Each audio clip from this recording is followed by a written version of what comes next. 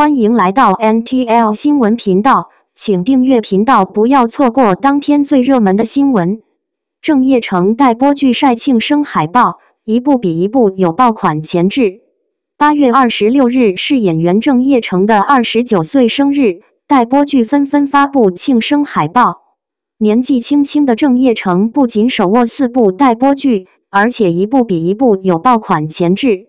初时郑业成是微微一笑，很倾城里的美人师兄好没，但是真正喜欢上他演技的是古装剧《离人心上》里冷酷无情却又帅气迷人的薛耀，后面又看了他主演的古装剧《3000鸦杀》，太喜欢那颗幽默风趣却又专情的灯心付九云。也就是从这个时期，估计很多人已经入了坑吧。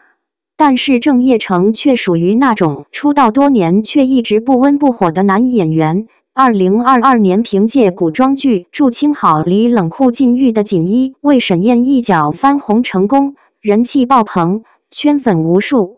不得不说，郑业成的古装剧扮相俊朗，打戏行云流水，很是受观众喜爱。是金子总会发光的，郑业成这颗金子也会随着资源的上升开始发光了。一念永恒，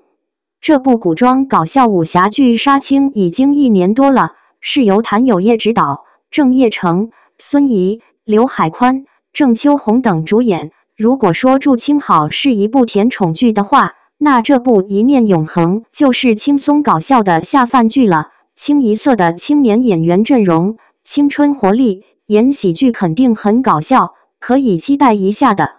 邪恶催眠师之捕梦人隐娘硬核时代手握4部待播剧，不仅每一部的题材不一样，而且搭戏的演员阵容也越来越强大了，跟一众老戏骨大咖同台飙戏，一部比一部有爆款潜质。这无疑是对郑业成演技的挑战。当然，对于郑业成的演技，无论是颤抖吧、阿布还是3000鸦杀，亦或者是祝清好，绝对是惊艳到没得挑了。大橙子该火了，